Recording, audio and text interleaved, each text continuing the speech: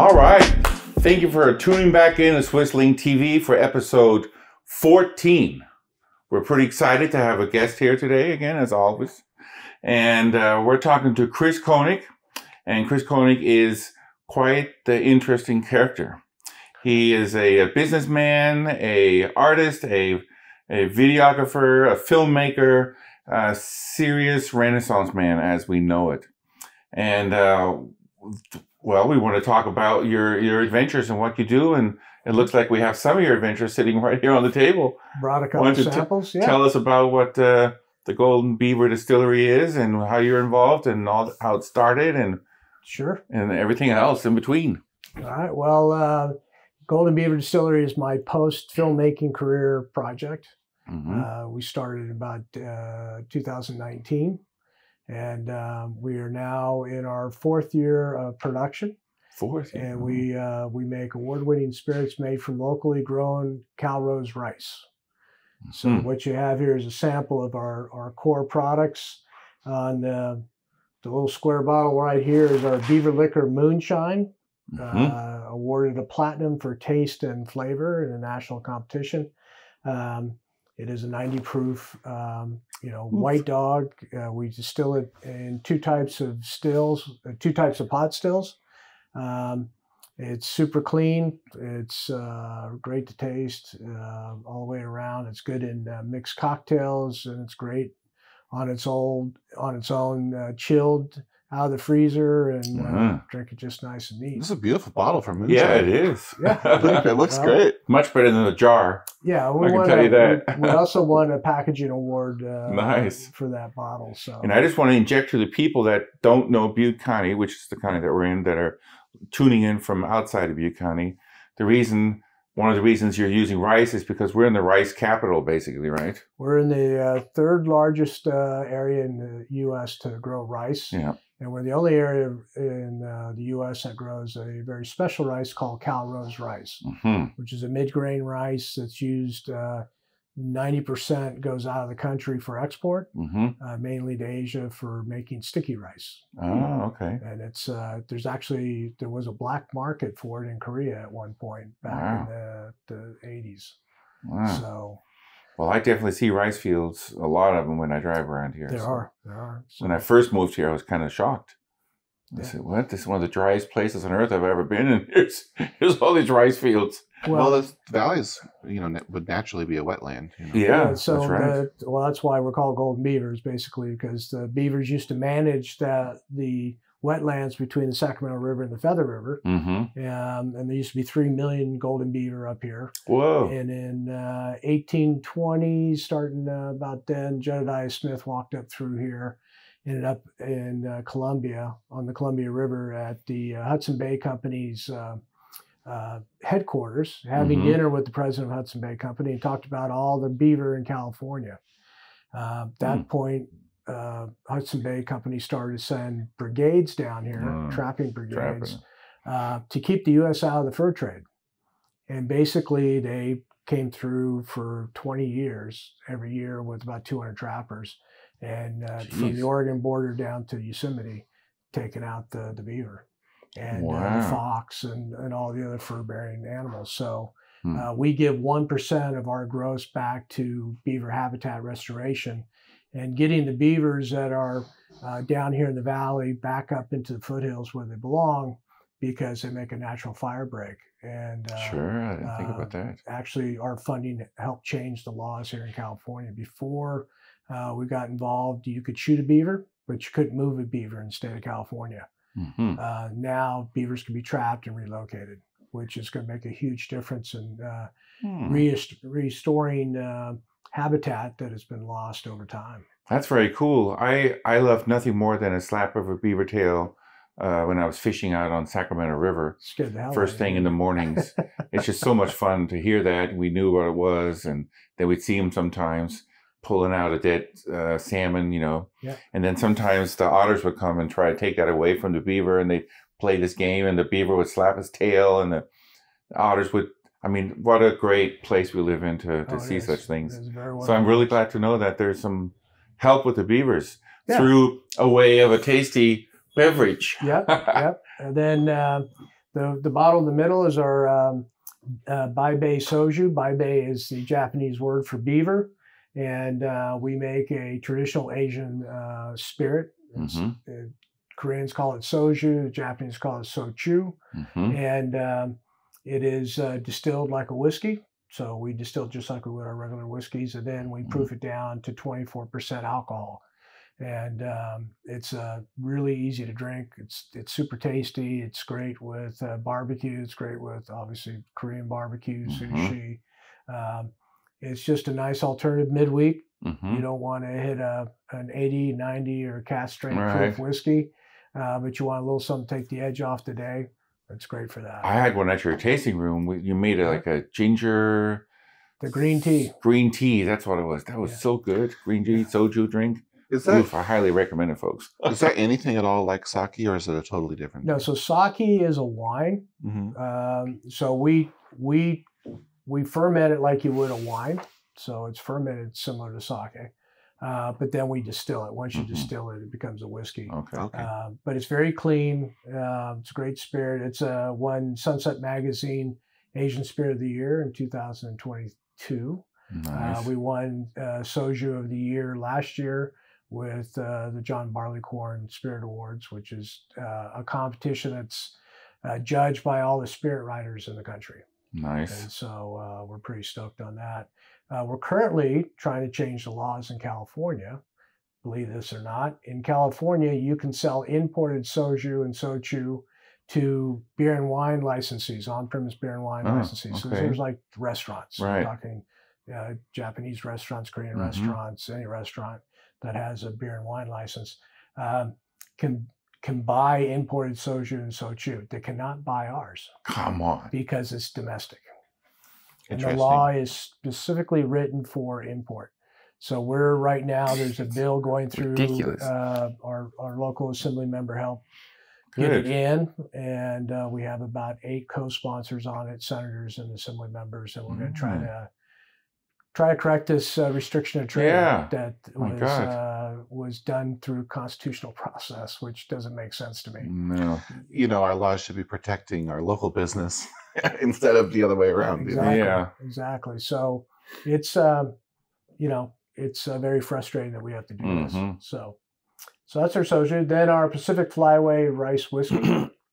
So we may take our beaver liquor and we stick it into 2 types of barrels. One half of the batch goes into new American oak barrels, and the other half goes into used bourbon barrels, like Scotch would go into a used bourbon barrel. We then let it age for about 2.5 years, and then we blend those barrels together, and that makes our Pacific Flyway straight whiskey. Great daily drinker, easy to drink, it's 90 proof. And in addition to our beaver donations that we make, we give a donation to the California Waterfowl Association Veteran Hunt Program. This is the program that they get veterans out hunting. Seen that. And, it's a great program. Duck hunting is very expensive. It's hard for a lot of folks to get into it because you got to know people to get into it. Right. And this program this year, they introduced over 800 veterans to duck hunting. Yeah, I saw that a write-up about that once, or that was actually a program, documentary style thing about it. It's a great program. All the veterans highly appreciated it, and they had veterans from all ages that were there, and it looked like a great program. You know, part of the activity of hunting is going out with your buddies, sitting in a blind and talking. There's a lot of dead time when birds come through, and veterans are isolated. They don't have, a lot of times they don't have someone to talk to about their PTSD and issues that they're dealing with. And the Veteran Hunt Program allows those veterans to get together and talk. And it's sort of like the old VFW, they get a chance to blow off steam and get some healing that needs to take place. Very important, just to get together and start talking. Yeah. A lot of times veterans don't want to talk about anything if it's not another veteran that understands their problem. Correct. I've come across that quite a few times. In the old days, after a lot of people came back from Vietnam, But it's great to know that your company understands all that and helps with that. That's pretty exciting. And so, folks, I tell you, if you haven't tried the Golden Beaver, I've been at their tasting room, and that is on, let me get the address for your tasting room. It's 2420 Park Avenue here in Chicago. 2420 Park Avenue. And they also have music on Friday afternoons. It's a great place to go to hang and try some of these great drinks. See their beautiful copper, what is that? That's a still. What's the that's a finishing still, or what do you call it? It's a Tennessee Thumper. Tennessee Thumper, that's what it was. It's a hillbilly still from out at back east in Appalachia. Yeah, and, beautiful. It's an infusion still, so we do infusion. That's the word I was looking for. Yeah, we do a lot of infused moonshines with that. So yeah, it's very cool to see, and also come visit Kris and talk shop if you're into this. My niece's husband down south, he's a home distiller. He's moving towards more and more commercial, doing more, and he's building it up pretty big. And that's what happens. Yeah. Once you start in the garage. And he had some questions about that I couldn't answer, so I'm gonna put the two of you together. Sure. He wants to talk. He has some shop questions. Yeah, I'm not sure when's this going to air. When you going to put this out? This is going to come out today. Okay, so we have a distiller a day as a distiller coming up. It's limited to 10 people. Okay. And you basically show up at the distillery at 8 a.m. and we're going to walk you through the whole process. You're going to mill, you're going to mash, cool. You're going to start a fermentation. You're going to participate in a strip. So that's the first distilling run. And then you're going to do a finishing run. And then at the end of the day, we're going to fill a barrel. Wow. And so you've got all those stages lined up. We got it all lined up. Out. So people don't have to wait around for a week and a half for the finish and all that. So it's a good opportunity for someone who has an interest, like your brother, who wants to get into distilling. Yeah, come hang out for a week or for a day. Yeah, and I should call Josh and see if he wants to come up for that. That'd be great. And when is it happening? That is the 30th. 30th of March. Okay, I'll talk to him about that. I bet you would love to come up. Yeah, so, Josh, you're watching this? Give me a call. And you can find it on Eventbrite. Eventbrite. Okay. To buy tickets. Yeah. Oh, perfect. So yeah. Is that the first time you've done something like that? It's the first time we've done it. We've had a lot of requests. We focus a lot on production for mass distribution right now. So we've moved our tours out of the main distillery. Okay. And we focus just on the event and the experience at the tasting room. And so we've decided we'll try this and see how it goes. And, it gives people an opportunity to come in and do hands-on. Also keeps those folks that, don't want to try, home distilling, which is still illegal in this country. Right. If you don't feel comfortable doing that, this is one way to find out if you want to be a distiller. All right. That's pretty exciting. And folks, always buy local, especially when it's as good as this. Why would you want to buy anything like this from anybody else? That's the way I feel. I mean, it's ridiculous. It makes no sense. You have somebody local that makes this good of a product. It's not even a question. Where can they buy it? It's a question. We're at most of the liquor stores around town and most of the restaurants. We're also at Costco. Okay. And so Costco up in Reading. Costco, Reading, Chico. Chico, Reading, Marysville, Roseville, Woodland. Perfect. So we have our most popular spirits not here on the table is our Honey Run. Oh, yeah. We take a 3-year-old bourbon and we back sweeten it with honey. Local OHB honey out of local honey, folks. If anything ails you, that's the drink to drink. And so that's our as far as SKUs, as far as best selling SKU, that's the one. Ah, okay, that's great. Costco's a good place to find it. And if do you have a website they can look it up? You can order online from goldenbeaverdistillery.com. Goldenbeaverdistillery.com. Yeah, and we have both in-state shipping and we have out-of-state shipping. Oh, very good. If you live outside of California, you can order through a retailer that's actually out in Washington, D.C. that has the right to ship to 47 states. Very good. Yeah. Well, that's pretty exciting. We're so glad that you came to talk about that. Yeah, and it's always good for, I'm always shocked. I mean, I've known the Koenig family for quite a while, but I'm always shocked when I find out about different businesses around the area. Really? And how long have you been here? That kind of thing. And I'm always excited to shop local if I can. So this is your chance. You enjoy a good drink once in a while. Local. Golden Beaver Distillery.com. And we were going to tell you today, Kris, about an interesting parka. Yeah. This is kind of an interesting item here. This is, of course, you know, we sell a lot of military surplus, and Right. Miles is going to tell us about this particular one. Yeah, this parka, and I'll sort of, we'll overlay some pictures of this and stuff for the audience. I'll hand it to you. This is a Czech military parka from the 1960s. Very cool. And late in World War II, when they came up with, you know, infrared night vision, anybody that had night vision had a massive advantage on anybody. Camouflage might just show up as a bright white beacon in the night, you know, through the night vision. So in the 60s, the Czech military started to experiment with IR reflective dyes to make different camouflage patterns that would actually appear under night vision, which now is pretty standard. You know, most camouflage will be IR treated, but this is actually the first one that ever did it. And you can sort of see on the backside what the camouflage looks like under infrared. That's the IR dye sort of coming through on the other side. Right. So by day, it's this really unique strict tarn. They call it the rain pattern, raindrop camo. But under infrared, it's a totally different design, which is pretty interesting. That's very cool. Yeah. Yeah, that's a very interesting fact about this strict tarn from the Czech Republic. I didn't even know. They researched it and found this out. The first IR protected garment.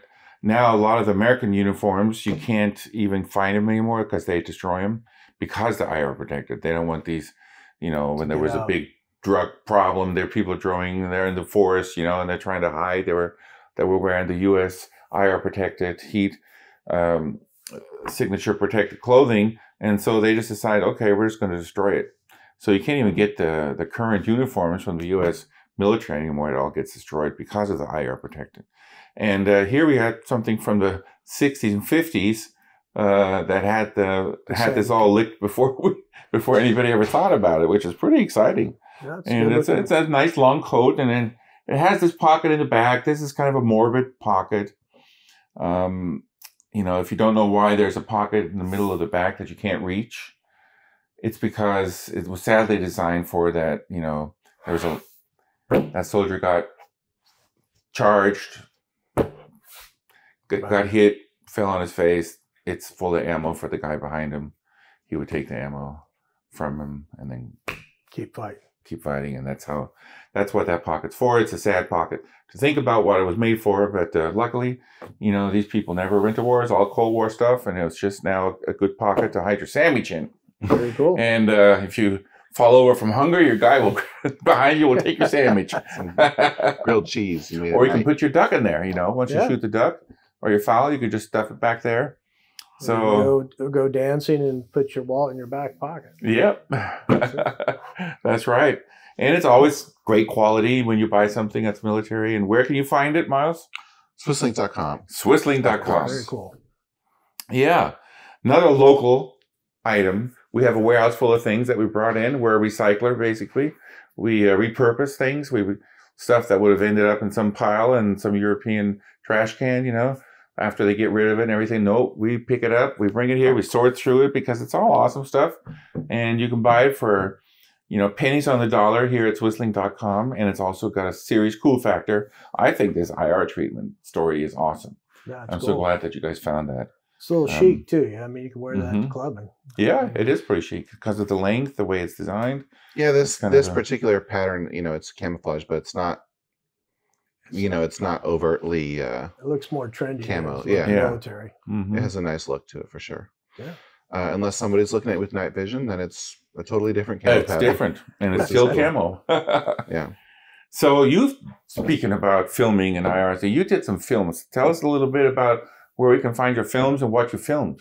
Yeah, so for about 25 years, I did documentaries for primetime broadcast on PBS, as well as some theatrical releases. So mainly science programming. So 400 Years of the Telescope, which is a PBS science special narrated by Neil deGrasse Tyson. It's up on Amazon, and you can find it on a bunch of other platforms. And then we did the last film was Sight, the Story of Vision, with Sir Elton John, and that was dealing with obviously vision. We kind of look at all the things about vision around the world and all the vision crises that are going on, cataracts and glaucoma and retinitis pigmentosa and other conditions that affect humans. And a lot of people don't know about vision until it's too late. Right. And so it gives them it's a good introduction to that. Pretty entertaining. We filmed on 5 continents. Wow. So it's a good film. And then we did another film with Ice-T called Assaulted Civil Rights Under Fire, which looks at the Second Amendment in American history and the role of the right to bear arms. Did you say with Ice-T? With Ice-T. And the other one was with Sir Elton John. And the other one was with Sir Elton John. Man, you dipped into the music world there pretty heavily too with these people. Yeah. Great audience reachers. That's what we're trying to do, is get the message out. So that's awesome. And all those are available on Amazon. Great. Yeah. You lead an interesting life there, Mr. Koenig. Yeah. That's great. Well, gotta keep doing hip shit. Yeah. That's fantastic. The other day I saw him with his sidecar bicycle and his dog. That was very interesting. He rides an electric bicycle with a sidecar, and your dog rides with you. Does he have goggles? And yes, the dog has goggles. That's too cool. Yeah, I can't find a helmet to fit his head. He's got a big head, so. And, we got some helmets down here. Might be a little heavy. Yeah. It's pretty awesome. I mean, we live in a great town where you can commute by bike, and as soon as this weather breaks, we'll be out. Right back again. Yeah. Well, we're really glad that you tuned in today to SwissLink Live TV. Live, you'll have it this afternoon. Episode number... Used to be live. Used to be live. We used to do this live with just Facebook, but now that we have all the fancier ways to show this a little bit better, we can just upload it to all these different platforms. So that's great. And then I heard Facebook breaks down once in a while. Did it yesterday or something? So... the whole world was in a panic. That's it. My gosh, and I didn't even notice it. It's hard. Some people never noticed it.